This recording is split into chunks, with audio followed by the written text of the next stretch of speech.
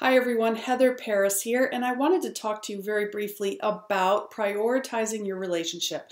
Now, I touched on this in the email that you got today, but I wanted to take a quick minute to talk to you about it here.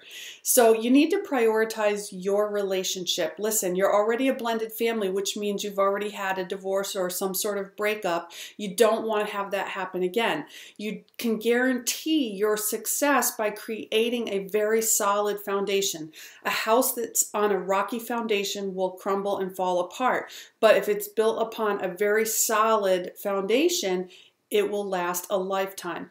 So you do that by prioritizing one another, spending time together, communicating with each other, and putting each other first.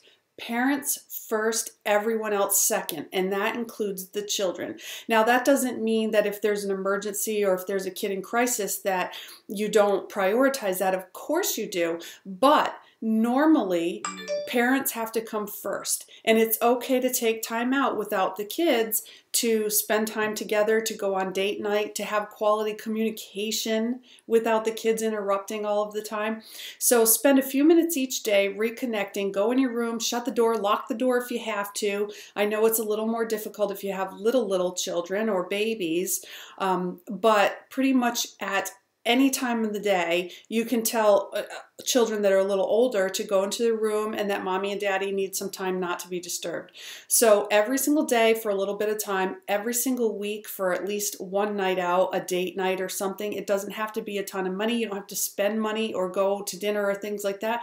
You could just go to the mall and walk around and window shop, or just take a drive somewhere, or even if nothing else, go sit out in the yard and just look at the stars. And then once a month, do something really special for each other.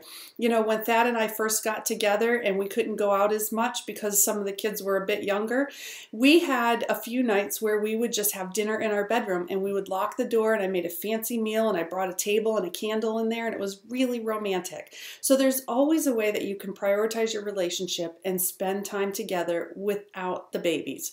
So please find that time.